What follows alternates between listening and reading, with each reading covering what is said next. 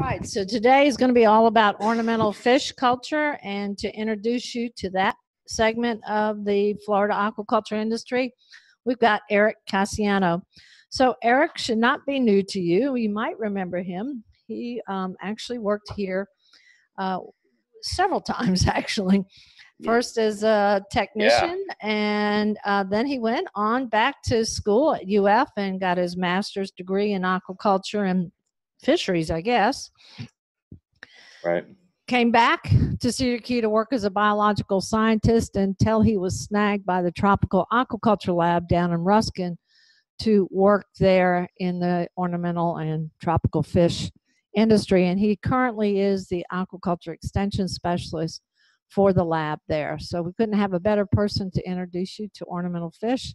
So he's actually going to give the presentation and then show you some videos from the farm.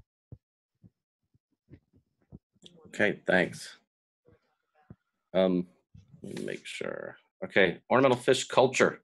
So this is, oh good, it worked. Excellent.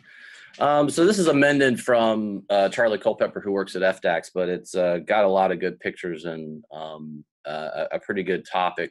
There we go. All right, cool. So ornamental fish. Ornamental fish really basically are pretty fish that we look at in fish tanks. You can eat them if you want.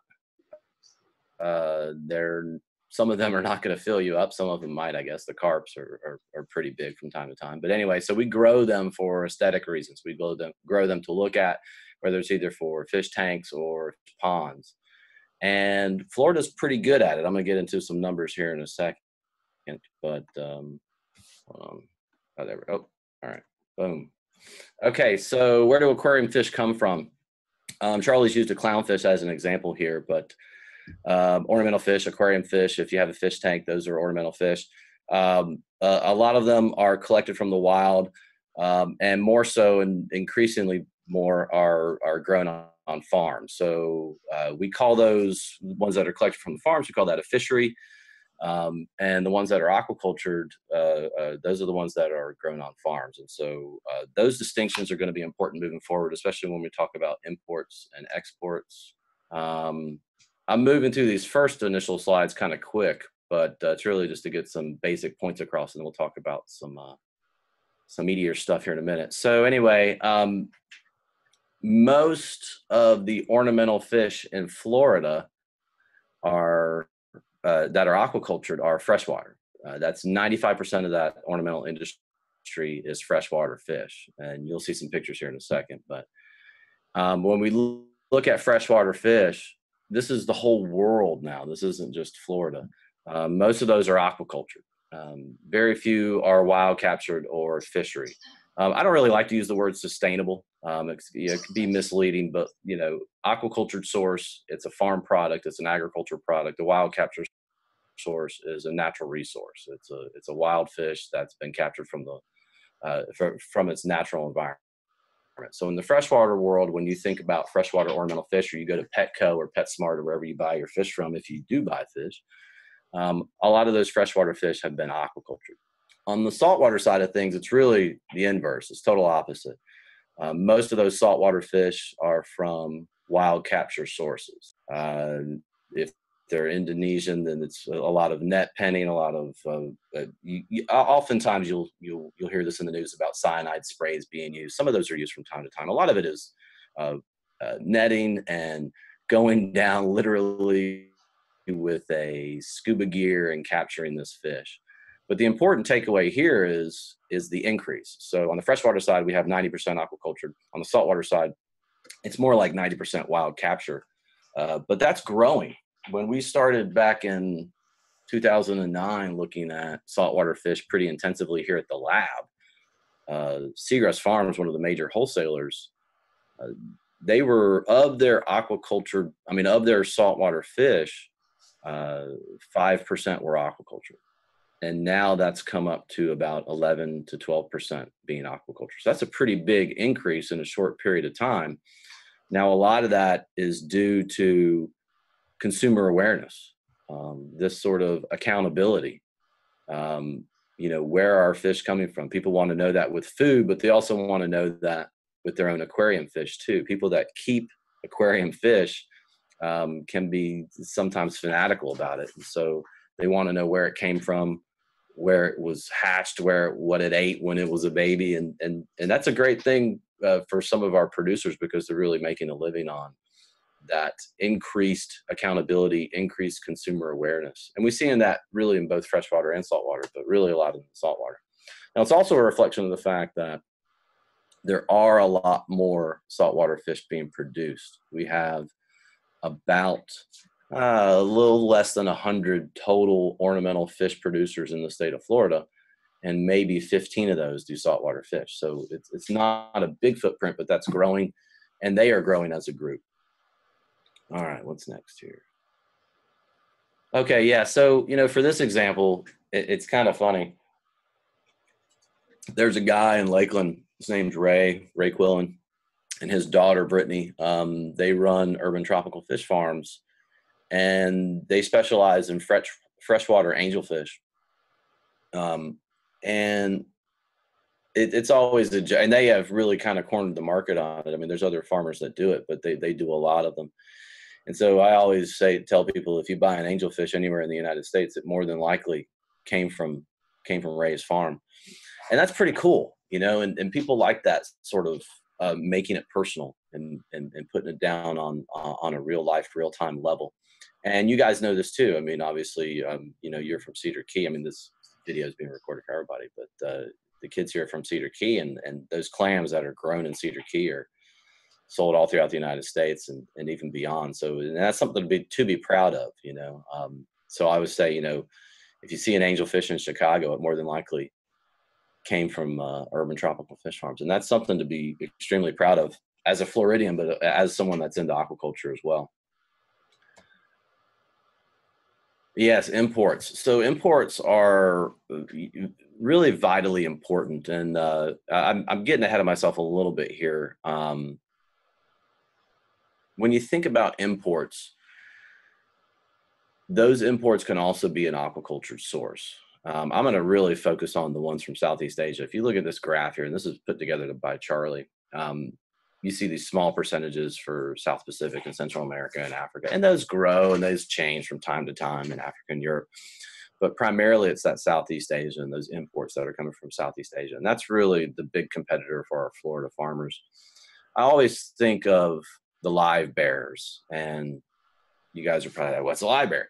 So a live bear it's a type of fish that gives birth to live babies, just like us. Of course, they're fish though. So they don't lay eggs. Mollies, platies, swordtails, these are live bears. And the industry here in Florida was really founded on that type of a fish. And you'll see in the next few slides, it's in the third or fourth slide here, talk a little bit more about live bears. But anyway, the industry in Florida was really sort of based on that.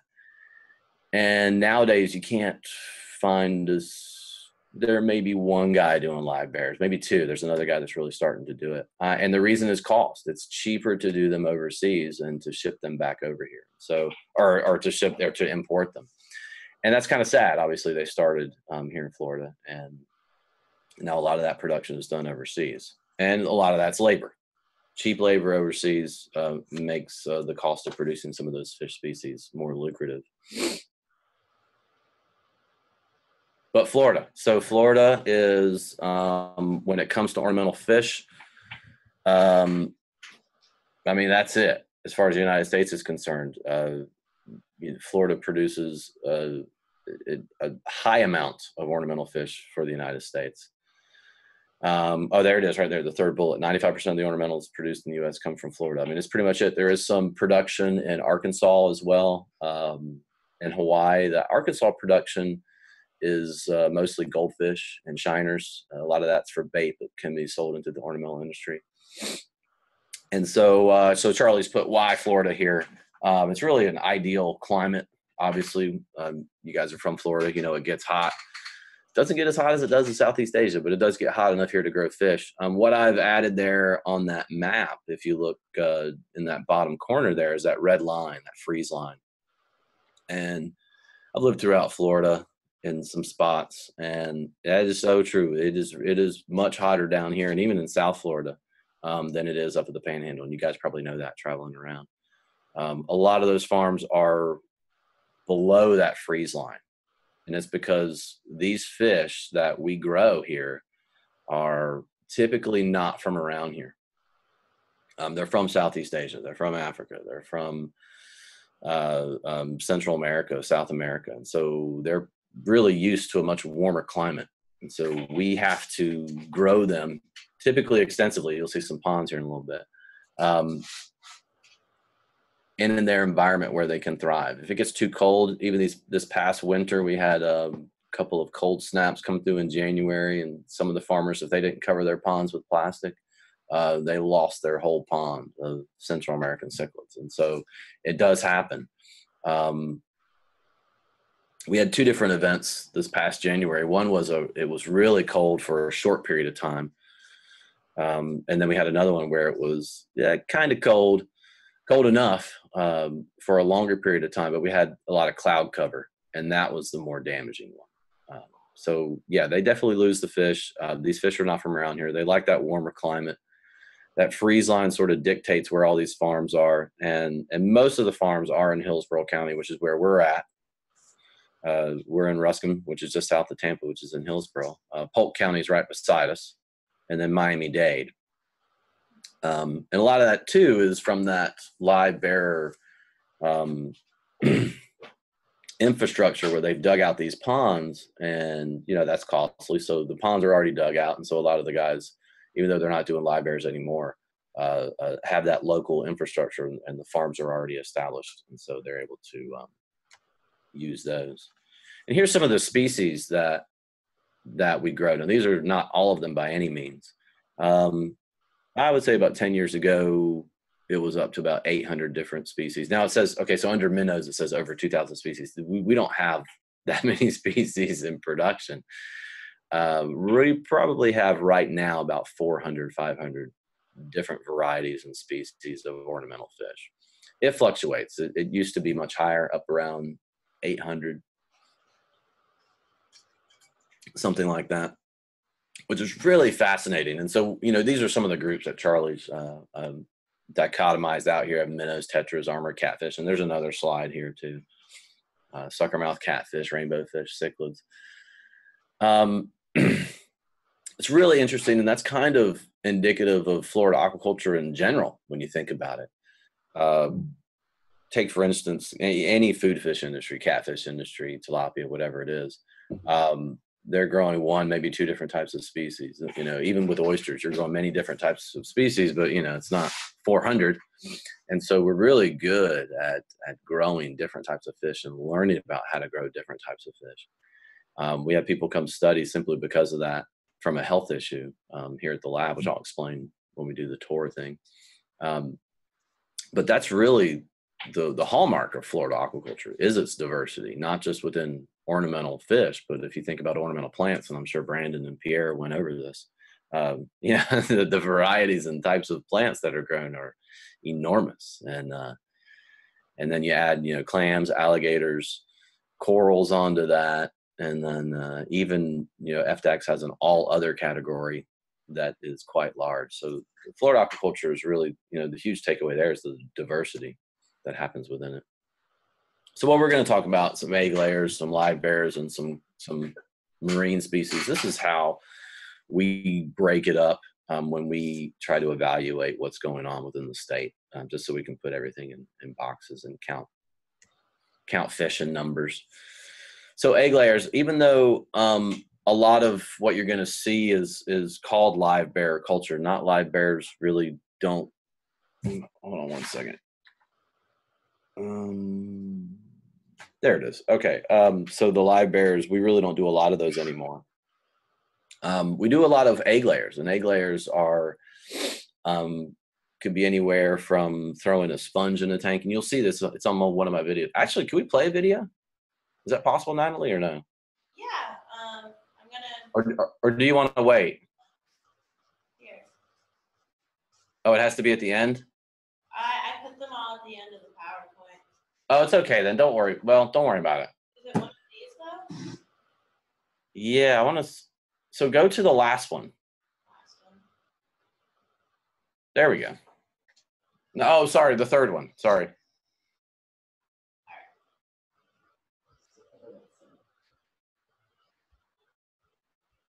There you go. Okay, so this is a video. This is a native species, and we'll talk about them again. Oh, it's kind of grainy. That's not cool. But anyway, so you see the different substrate in these tanks. Like that first tank had rocks and pebbles in it and stuff like that, and the second tank has this sort of grassy stuff, and then this other one has a sponge. Yeah, you can let it cycle again if it'll do it. So this is the black-banded sunfish, and we'll come back and look at this video again.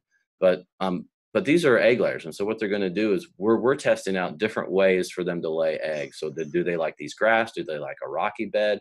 Or are they going to have this sponge? And the last tank, which we're going to see here, I mean, we call it, it's not a sponge, it's a brush. It's like a needle brush. It's literally a cleaner brush that you would use to clean pipes and stuff. And those are pretty heavily used in the industry. So a lot of these fish, sorry, can I have control now? Yes, we'll go all the way back. So a lot of these fish, like I said, we have 400 different varieties, and a lot of them are egg layers. And so we want to know. Yeah, that's cool. Thank you. Sorry, I don't ever adhere to rules. That's fine. So anyway, they're doing it.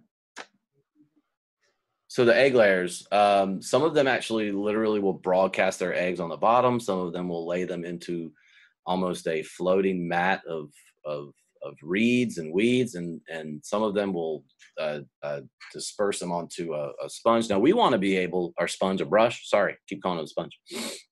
Now we want to be able to get those eggs out and, of course, hatch them. You know, there's even more. I mean, there's bubble nesters. The gouramis are bubble nesters, so they'll build a bubble nest and then put their eggs into the bubble nest. So there's a lot of different varieties within that one single egg layer variety. And we want to figure out what's going to be the best way to do that culture and grow that fish. And so the egg layers, once we, okay, he's used cichlids as his example. Cichlids are pretty interesting. A lot of them are mouth brooders. They'll hold them in their mouths. Now what they want to do is come out and shake out those eggs, or they'll keep them in and let them hatch and grow. But usually you'll shake out the eggs and then they'll reload the eggs some more. This is pretty interesting. So, and we'll talk about ponds in a second. Those are where the fry of those fish go. This is pretty industry wide here, the use of these burial vaults. So those are actually burial vaults that the state of Florida uses. The coffin goes inside of those, and then they go into the ground. We use them for fish tanks. We get them used. So usually at a farm, you'll see a big pile of bones in the back. That's okay. All right. That's, somebody got it. I heard somebody chuckle a little bit. All right. That's not true. We don't get them used. I tell third graders that, and they get all grossed out and start running. But anyway, but they're cheap. They're heavy. So when you put them down, that's where they stay typically. But they are cheap. They are usable. These are not gel coated, but we gel coat ours. I've seen some that have been used for 50 years as fish tank. And that's why they use them. They're durable, they're sturdy, they're cheap. You can have holes drilled in them, but if you go to a fish farm, without fail, you will see rows and rows and rows of burial vaults, and that's what they're growing those fish in. Now, Charlie's used cichlids here as an example, but you know, it could be tetras, it could be red-tailed black shark. You know, it could be any of those varieties. Here we have some pictures of those cichlids as mouth brooders. And like I said, you know, there's a lot of diversity within that egg layer community. And that's typically what's grown here now, is a lot of these egg layers and a lot of cichlids. So Florida does a lot of cichlids. There are a lot of cichlid farmers. Our water is conducive to that. They're big sellers. They get a lot per unit fish. There's Central American, African, and South American cichlids. They're very beautiful. And a lot of people that like to keep, they're kind of a niche thing. Well, not a niche thing, but they're usually kept within themselves. So a lot of people like to keep colorful, beautiful saltwater fish, keep cichlids as well, even though they're freshwater. A little bit easier to maintain a freshwater system, but they have these big vibrant colors. They're big, they're aggressive fish. They're very beautiful, and there's a lot of them. We have a bunch of different varieties within those African, Central American, and South American types.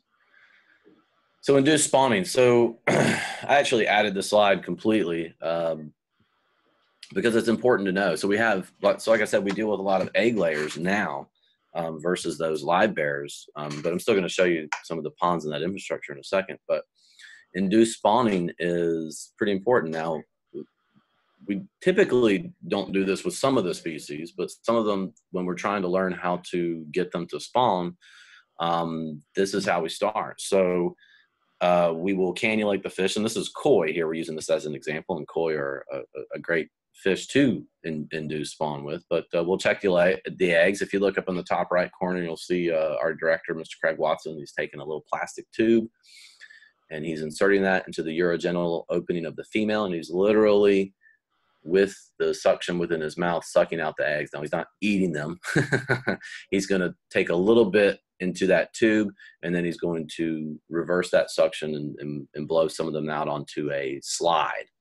And then we're going to look at them under the microscope, and that's what that middle picture in the top is those are the eggs that are under the microscope that we're looking at. We're looking for that little white dot in the center called the macronucleus that has migrated to the side, and that tells us that those fish are ready to be injected. When that macronucleus migrates, that's the female getting ready to ovulate, getting ready to drop her eggs, and ready for those eggs to be fertilized. Oftentimes, there'll be some sort of environmental cue that we either don't know about or can't replicate in order to get them to do that at the same time. A lot of these fish, again, remember, come from South America and regions where there's a lot of rainy season comes and it tells them to spawn. Change in conductivity, some sort of subtle change or big change in the water quality will say, all right, it's time to spawn. So we forego that either for cost reasons, typically, or lack of knowledge, really. And we'll inject the fish with a hormone that tells the female to release the eggs. It acts on their pituitary usually, and the male to release the milk or the sperm. It's really more important for the female, so we typically focus on that aspect of it, but we also inject the males as well to get them to release. Now, you can always, at that point, you could either put them together, a male and a female in a tank together, and they'll spawn, or you can onto a brush or the rock bottom or one of those pseudo seagrass pom-poms, if you will, or you can strip spawn them, which is what is going on in that middle picture in the bottom. So sorry, on the bottom on the left, you can see the needle going into the fish. It's usually an intermuscular injection, and that's a koi being injected with hormone.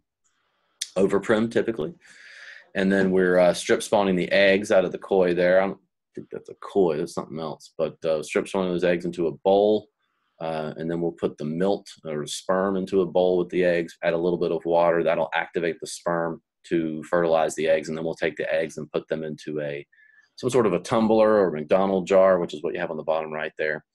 And those eggs are constantly tumbled. They're negatively buoyant. So they want to sink, and we're pumping a little bit of water to the bottom to keep them up and tumbling. And then they'll hatch into little babies. Pretty cool.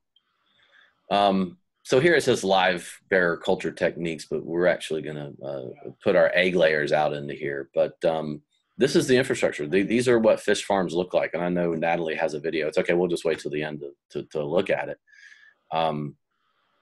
But these are what fish farms look like. Like I said, there's, about 100 throughout the state, and rows and rows and rows and rows of ponds. Now in Florida, these ponds are pretty small. You'll see, hold on. Well, I'll show you in a minute how small they are. But anyway, they're pretty tiny. We'll put, roughly 10,000, depends on the type of fish it is, but we'll put about 10,000 babies out in that pond. The pond is going to bloom up naturally with phytoplankton and zooplankton. Algae and bugs are going to bloom up, and that's just great food for little fish that have just hatched, and they love it.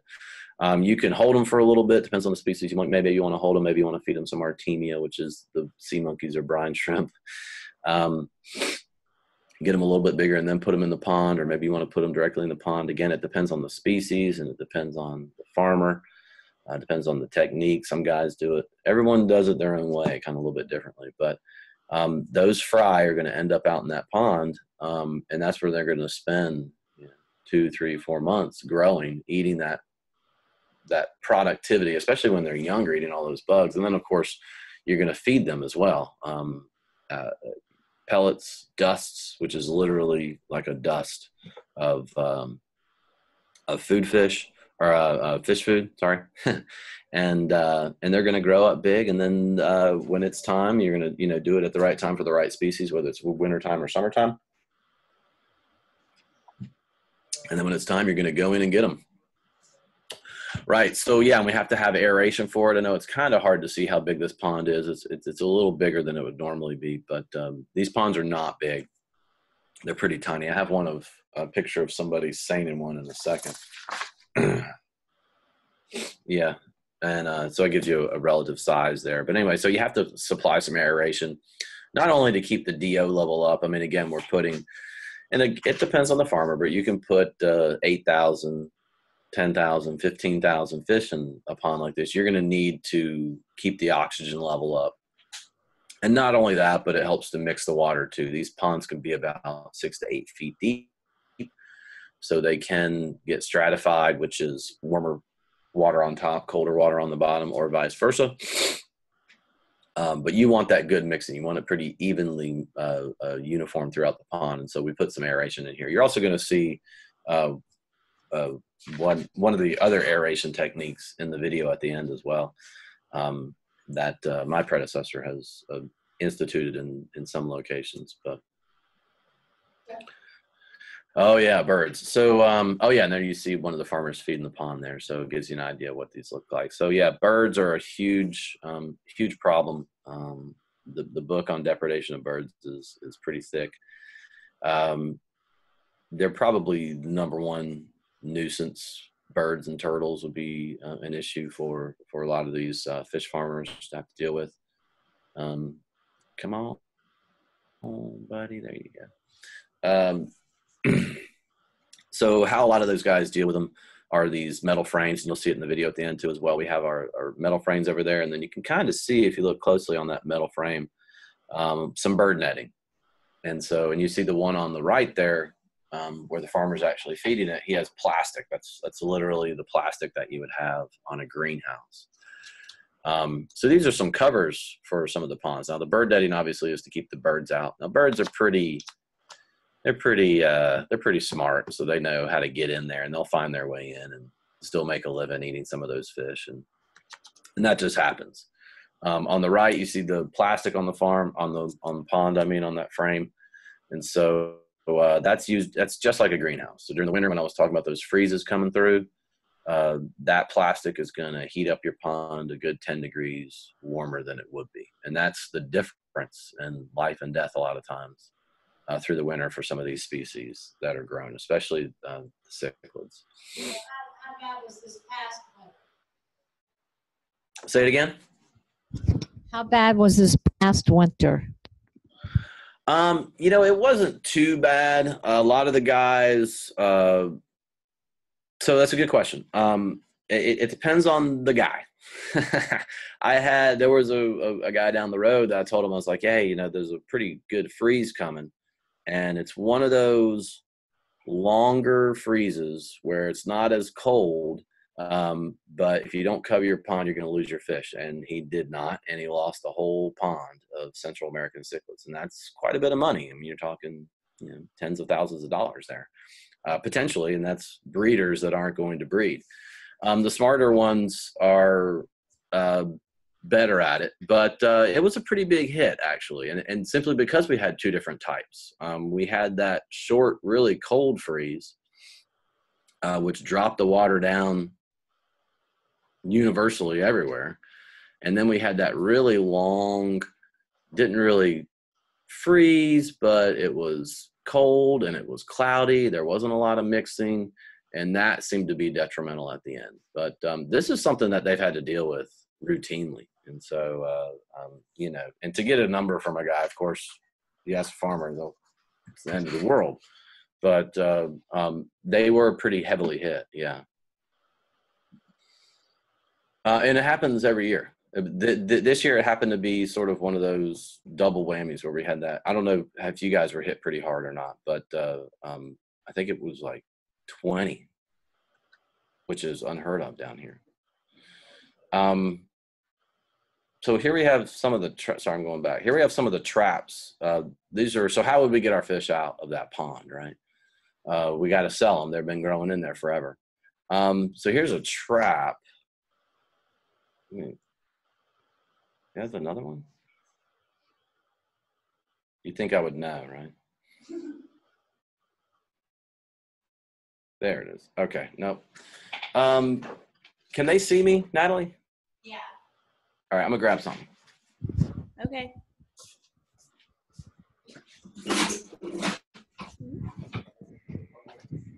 All right. Can you guys see me? Yeah. All right, can you see this? Yeah.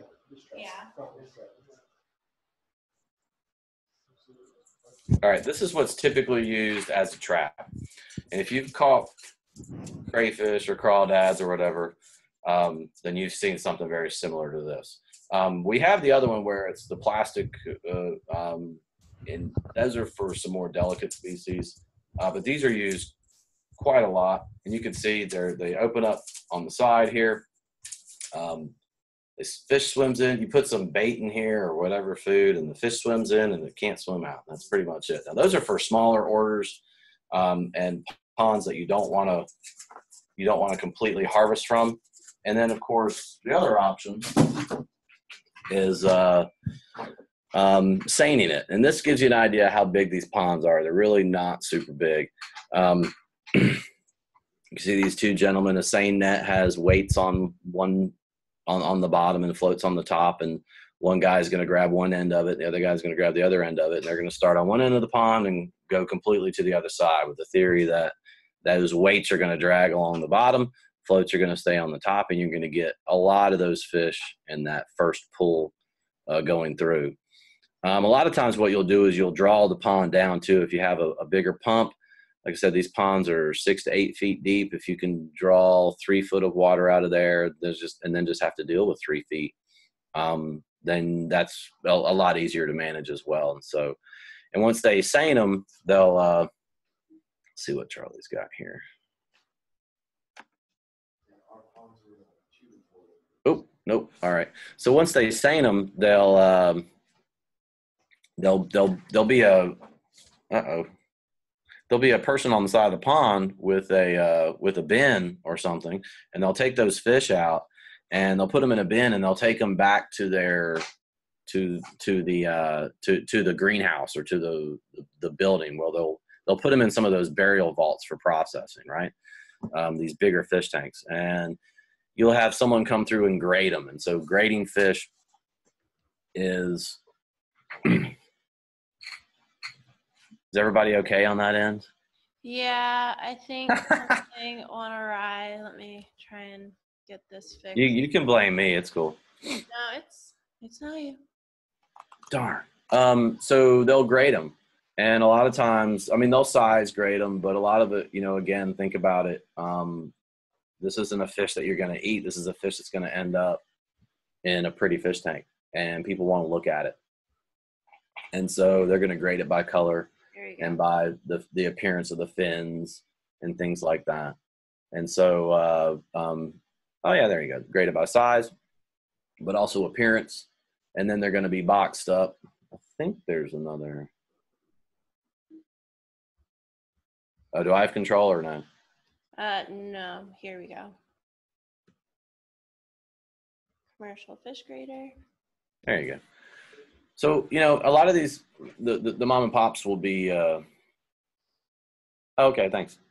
a lot of the mom and pops will be literally a person doing the grading. And then of course there's commercial graders, as you can see on the side, as the bigger they get.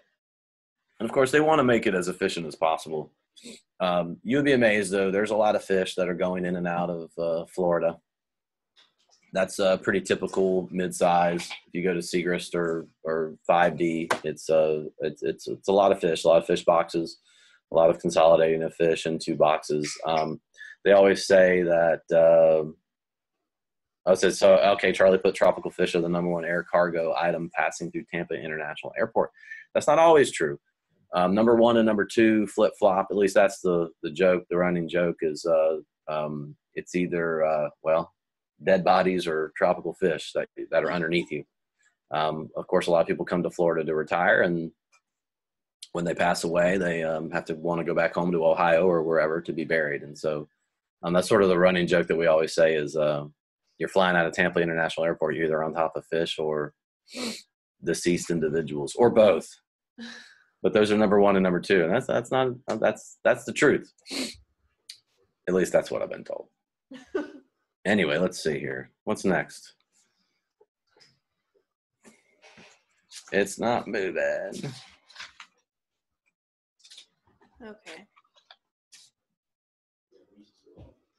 Oh, there we go. Oh yeah, marine stuff. So, marine fish are, thank you. Marine fish are pretty interesting. Like I said, it's really a growing sector of the ornamental fish industry. It's still not as large as the freshwater fish industry as far as aquaculture production within the state of Florida is concerned. It is primarily clownfish and dotty-backs that are grown, but there's a lot of other species too. I mean, seahorses are there, absolutely. There's blennies, there's gobies, there's shrimp too as well. It's a pretty interesting sector. And like I said, it is growing. I kind of went over that in the beginning. It's popular. It's super popular. And I often say it's apples and oranges really when it comes to the hobbyist level. Keep in mind who you're selling your product to. For the freshwater fish, it's a lot of, oh, hey, let's set up a fish tank for my kid that wants to see a fish swim around. And this is a fun summertime project for me to do. The marine guys tend to be a step up and really into it. And I don't want to say fanatical, but definitely are good aquarium keepers. It is apples and oranges. So when it comes to keeping these marine critters, it's a step up. Here's a little bit about the clownfish. They are an egg layer. A little bit about the clownfish reproductive cycle here. They are an egg layer, and they literally use flower pots. This is pretty common. Like I showed you some of the rock bottom and the fake pom-pom grass and the brushes for the black-banded sunfish. And a lot of the flower pots are used for some of these sticky adhesive eggs. This is the freshwater world, but this is also in the saltwater world as well. So, and they are a lot of maternal care when it comes to clownfish. So they'll lay their eggs on a tile typically, or they'll use a flower pot, hatch those out, and then the larvae are grown into tanks. All the marine culture is in tanks, and they really don't use the burial vault technology as much as they do in the freshwater world. A lot of these are your circular fiberglass tanks, and yes, aquariums. Typically what they'll house their clownfish in, and the dotty backs, that's the same adhesive egg onto a tile technology, are in 10-gallon aquariums. So you'll go into a farm and you'll see rows and rows and rows of 10-gallon aquariums with paired off clownfish. Clownfish are pretty unique. They're kind of, they are monogamous, and they take a little while to get to know each other. So when you set up your clownfish, it takes a little bit of time to get them to start breeding. We typically don't do induced spawning on some of these fish. I'm more of the like the pinfish, pompano, things like that. That's where we would do induced spawning. Corals. So corals are pretty interesting. I started down, like Leslie said, I started down here in 2010. Corals at that time were a lot of fragging, which would be, I think he actually goes into it. Yeah, so you would take your parent coral, and then you would literally break off pieces and either adhere them to some sort of a substrate, use some sort of a pedestal, oftentimes with glue, and let them grow. And so this is really not sexual reproduction typical of aquaculture. This is asexual reproduction. You're literally breaking a piece of coral and letting it grow and selling that. And a lot of these were done in the basements and garages of hobbyists. And it was hard for FDACs to keep track of it. It's since, oh, and they would trade too. That was the other thing. So I'll trade you a frag for, you know, a protein skimmer, which is a part of a biofilter. And so, you know, a lot of these, it's become more and more bought and sold for money. So it's getting easier for us to quantify what this footprint actually is. But yeah, extremely popular, especially those Indo-Pacific corals. A lot of the stony corals that we deal with here, well, these are all Indo-Pacific, but as far as the Keys corals are concerned, there are looking at the Center for Conservation, Josh Patterson's looking at sexual reproduction and fragging of those stony corals that are needed for stock enhancement in the Keys. And that's extremely important. If you've ever been down the Keys, there's big loss of that staghorn coral down there. And so, so there is a stock enhancement effort as well as ornamental effort. Oh, there's the hard corals. Sorry. All right. Oh, and live rock. Yeah, live rock is just exactly what it says it is, where you take a piece of porous rock and really just let it sit in the sump of your marine tank and get all these bugs and bacteria and algae all on it. And then you, yeah, it even shows it there. Yeah, you have your base rock where it's just nothing on it, and then all this stuff grows on it, and then you sell that. And that's a pretty big business as far as marine ornamental aquaculture is concerned. So yeah, the two biggest takeaways are that Florida is the largest ornamental producer in the United States. I don't like to use the word sustainable, but ornamental aquaculture helps to maintain those wild populations, and of course provides a lucrative business for our aquaculture producers. I think that's it. All right. Any questions? So I wanted to say one thing, because I purposely didn't go over any of the recirculating stuff or systems design, because I know that what's his name, Brian did in the beginning, correct? Yes, he did. Yeah.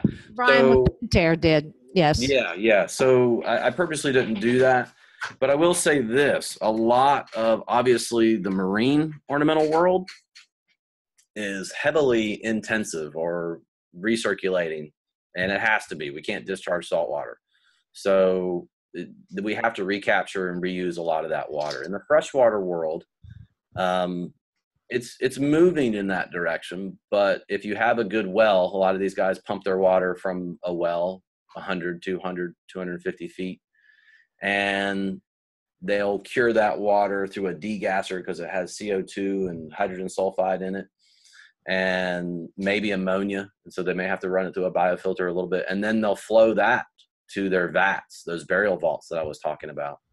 And it'll flow right through there, and it'll go back to their detention pond. So it's semi-intensive, semi-extensive, depends on how you want to look at it. But there is some water treatment typically done, but it's not a complete recirculating system that was probably presented to you by Brian. So, and everywhere in between.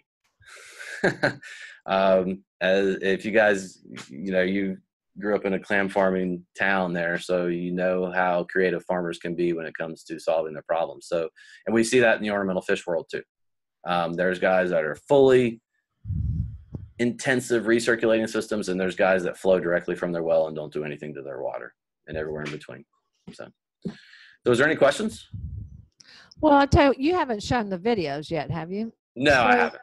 So I do, since Natalie had put up the slide about handouts, we do have to have two handouts, one from SRAC on species profile, koi and goldfish, and then the EDIS publication that Jeff Hill and Roy Yunong did, Freshwater Ornamental Fish Commonly Cultured in Florida. And that's really a nice little overview, concise, sweet, and not too long. Right. So I think they're ready, since they're also smelling pizza that was just delivered, I think they're ready to see the videos. All right, let's do the videos. This will be short. So this is our lab. Will these just sort of keep cycling as I talk, or should I? How do you want to do it? All right, that's cool. So this is our lab. Our lab is in Ruskin, which is just south of Tampa. We're the University of Florida Tropical Aquaculture. And we do research for the people, and our people are those ornamental fish farmers. We have really 4 areas of research. One being general fish reproduction, which is pretty much headed up by Matt DiMaggio.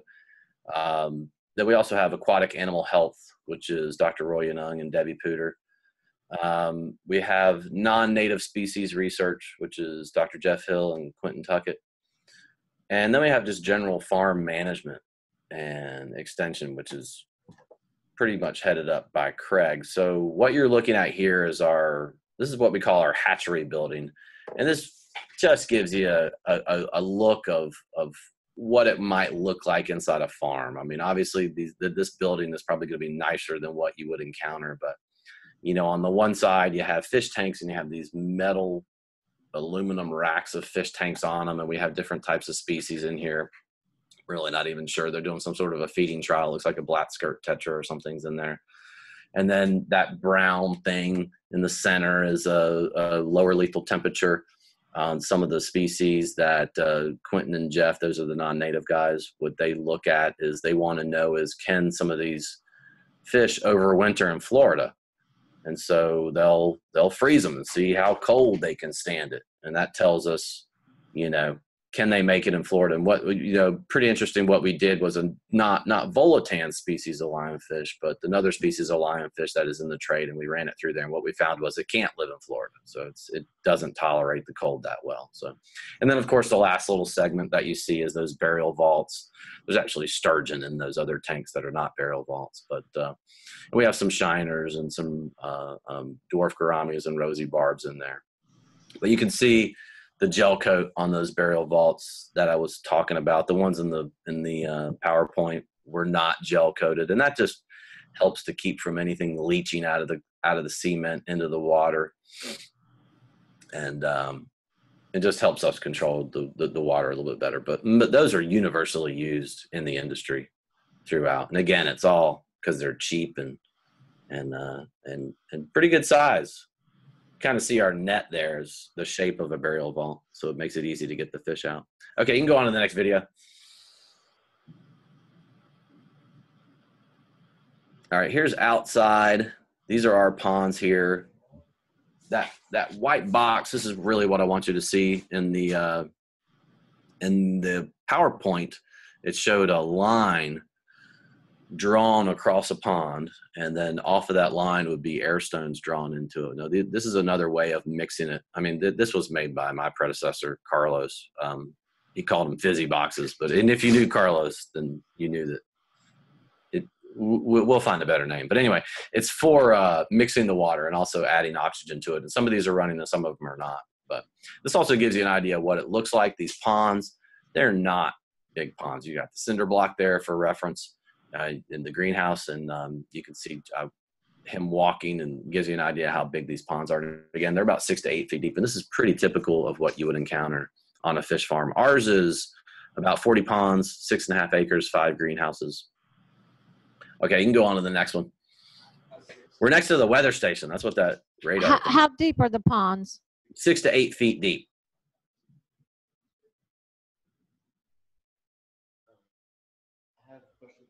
Okay, so we have another question. Hold on. Okay, yeah.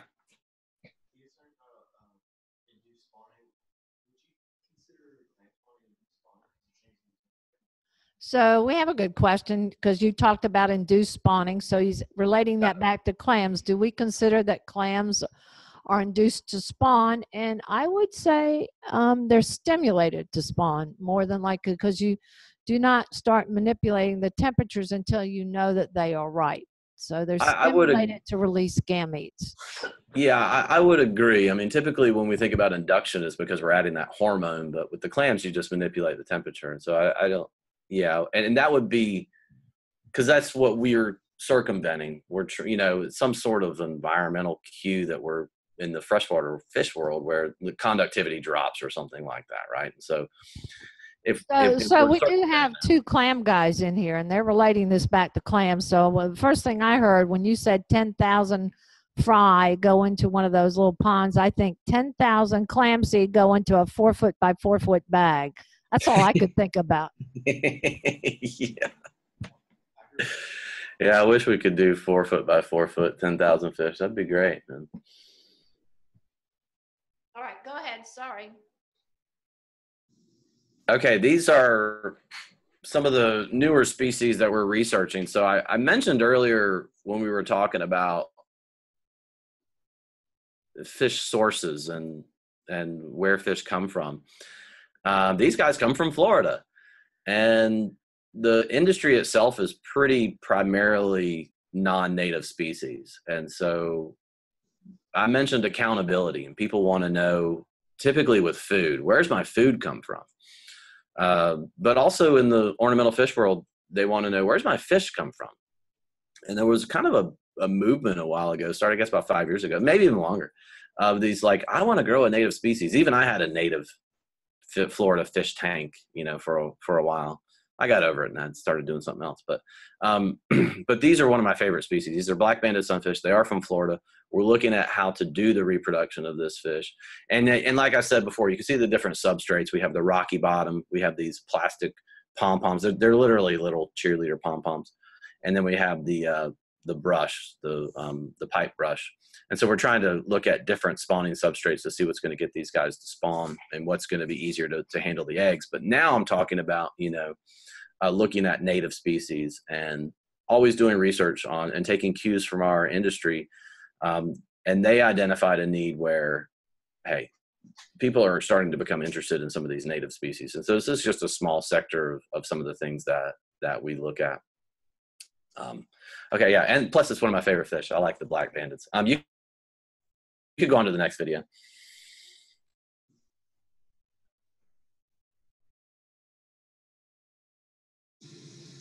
So this, if you've watched Finding Dory or Finding Nemo, then this probably looks very familiar to you. And this is obviously a saltwater fish, the Pacific blue tang. This is Dory. Our claim to fame a few years ago was having been the first laboratory anywhere in the world to have successfully grown this fish in captivity. And these are the first offspring that you're looking at. And they're now at reproductive size. And so we're trying to get them to start spawning. And this is our one of the interns there feeding the fish, which is pretty cool. But anyway, as you can see, they have a little head and lateral line erosion, which is on some of these fish. And that's just something that we're going to have to work out as far as research is concerned. But otherwise, which is unidentified source, but otherwise in a healthy fish, and we've actually got spawns from them. We haven't been able to breed those spawns. But what did you say the fish had? Head and lateral line erosion. That's that. So if you look closely between the eyes, you see that white patch. Yeah. And it's really indicative. I mean, the fish is healthy. We think it's either a nutritional or from when they were fry or when they were larvae, a nutritional issue, or more likely than not, a water quality issue. These are healthy fish. It's not a lack of health, or it's not a disease per se. It's more of an environmental thing. But this is also a good point. If these were fish that were being bought and sold for food, it wouldn't matter because the fillet is going to look the same and taste the same no matter what. But these are fish that are bought and sold for ornamental purposes. And so that's something that we're going to have to remedy, that head and lateral line erosion. And it's something that they saw with the yellow tangs as well. And these are blue tangs. So it wasn't odd that we saw it either. So, but this is another area of research that we're doing, the marine ornamentals. And like I said, it's a very fast growing sector within that ornamental world. And I think that's my last video. I tried to send like 6. I think I got ambitious in the other 2. What are you feeding them? So they're being fed mysis. or a mixture. So we feed them mysis, which is frozen. It's a small little shrimp, and it's dead and it's frozen, and then we thaw it out, and then we feed it to them. Or it's an artificial feed that has a mixture of squid. This is all dead stuff, squid and mysis and other parts of fish and some macroalgae chopped up and then poured into the water, and they just sort of munch on it. We do feed them pellets, a processed pellet from time to time, but we find that the nutritional composition of this sort of frozen, especially the squid, is got a good level of fatty acids that's good for them to condition, which is ripen with eggs and have good eggs.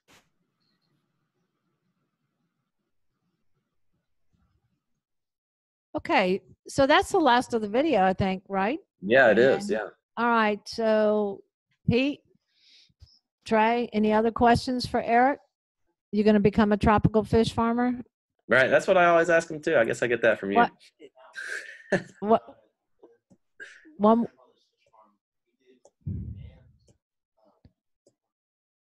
You did do ornamentals. You do goldfish and koi. So one of the fellows here came to Cedar Key from Arkansas. So Missouri, excuse me. And, you know, his grandfather's in the fish business. So you did koi or?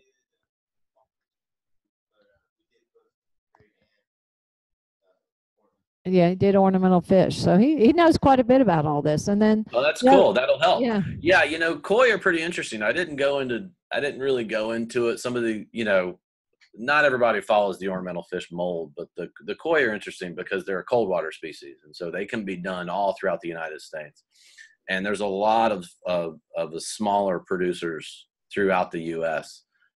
Because they can tolerate, I mean, they can literally live under ice, you know, an ice sheet. And you can get quite a bit for a koi that looks good. So you don't have to have a huge farm to make money off of it. So yeah, koi are kind of an anomaly, but very indicative of the trade and a good symbol. Anyway, any other questions? No, I think that's it. I appreciate your time and particularly the videos so we could get a little bit more look of what's going on in operating an ornamental fish farm. Excellent. No, thank you. I enjoy it. And if you guys have any other questions, you know, you think of something later on or next week or whatever, Leslie's got my contact info. Reach out to me. I'm more than happy to talk to you. All right. Thank you so much, Eric. Appreciate it. All right. Thanks.